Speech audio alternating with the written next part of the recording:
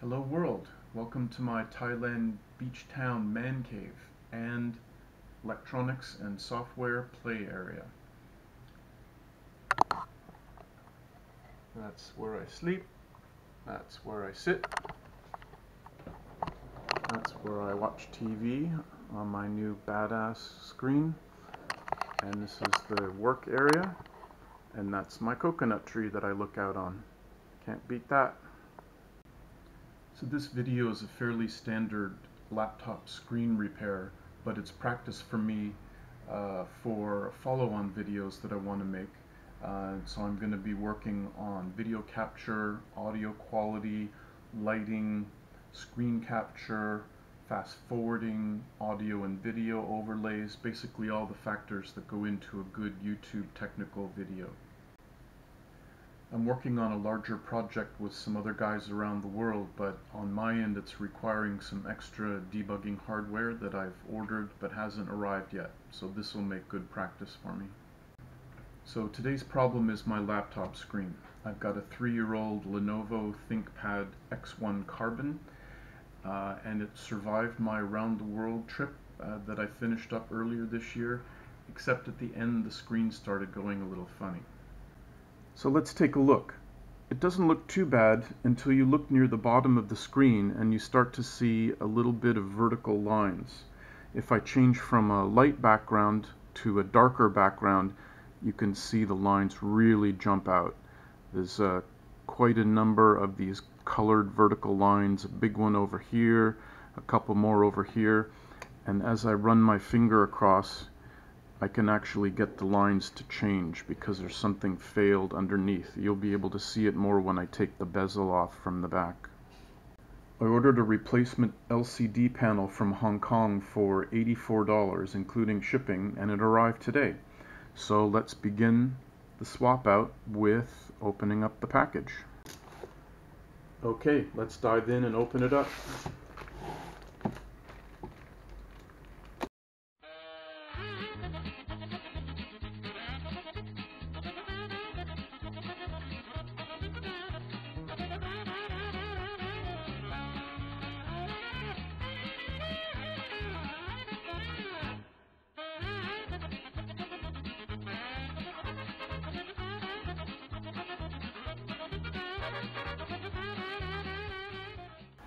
Well, they certainly didn't spare any expense in the bubble wrap.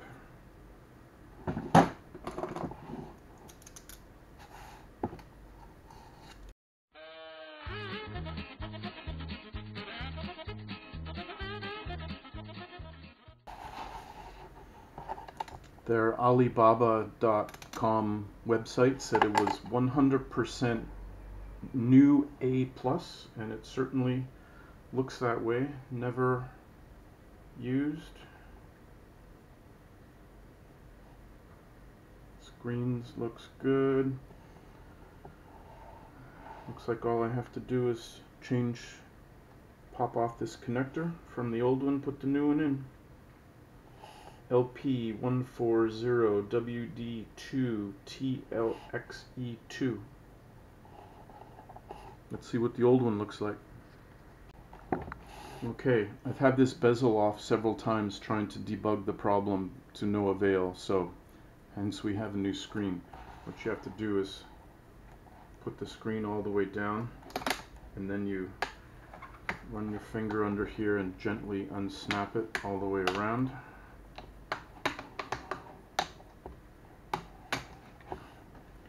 The left clip is easy to get off, the right clip is a little trickier, but I haven't managed to break it yet, and there we go.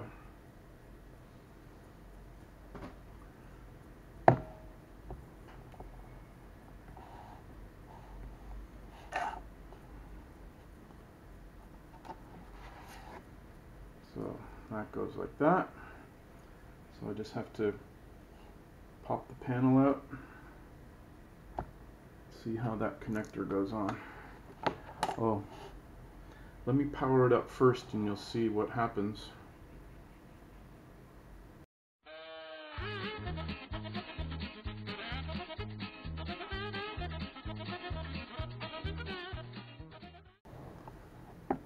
Okay, this is what happens when I run my finger along the bottom here. You can see the lines just go crazy. So there's a problem internally with the way this little tiny circuit board is connected to the actual LCD panel.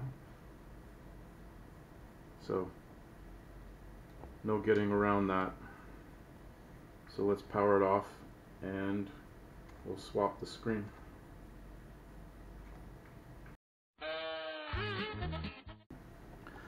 Okay, there's just a couple of little pieces of tape actually holding this in place.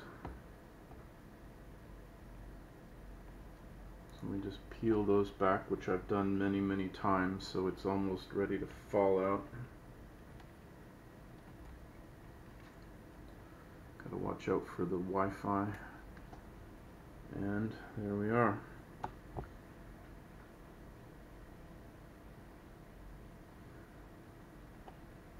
So now, given my eyes are getting old, I'm going to use my magnifying little jobby here to see what we have to do to get this connector up. So first of all, it's got a big piece of tape holding it down.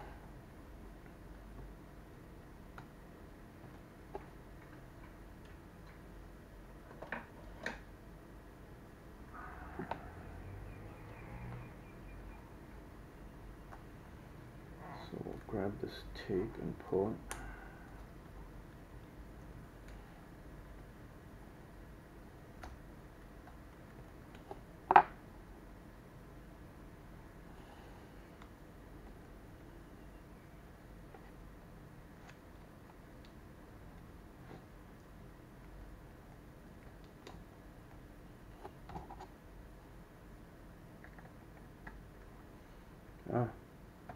Just pushes straight back. That's lovely.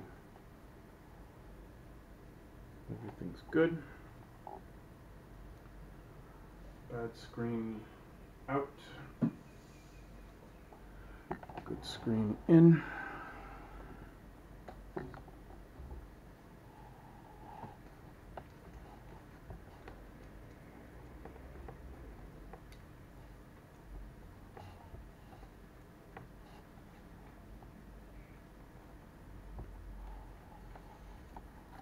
My lighting a little better here.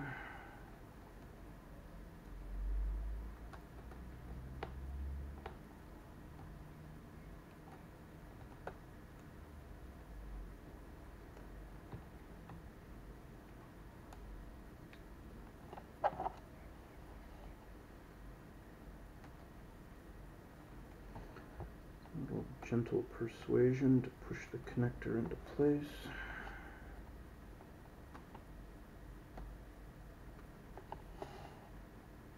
Lightly hold down there. Now let's power it up and see what happens.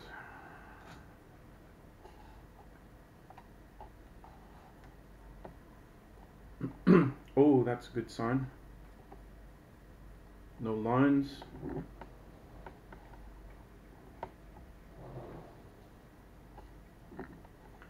Beautiful screen. Everything looks good. Set my password.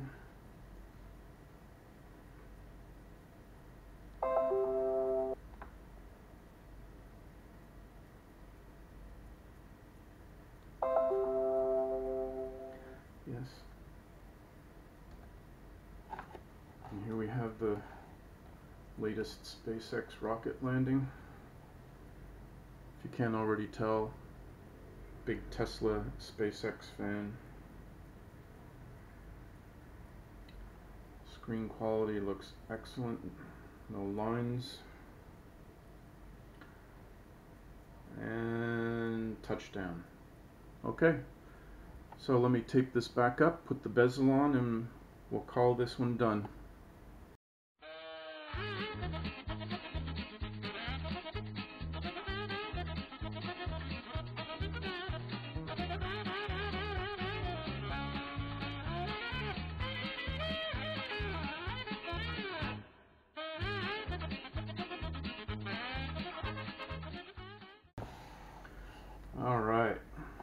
looks wonderful.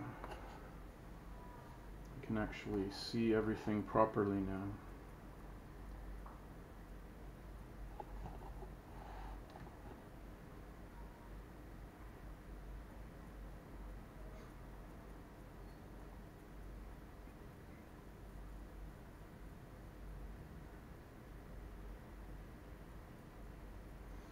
Okay, thanks folks.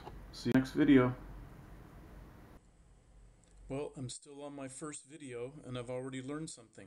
The USB microscope capture program does not capture audio, so I would have to record the audio of what I'm talking about in a separate program and then try and synchronize them in the video editing tool that I'm going to use.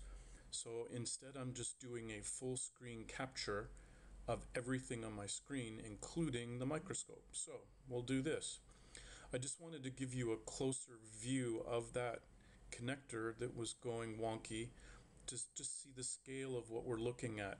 Each of these, the little gold tips that are sticking out underneath that copper colored foil, are traces on the circuit board.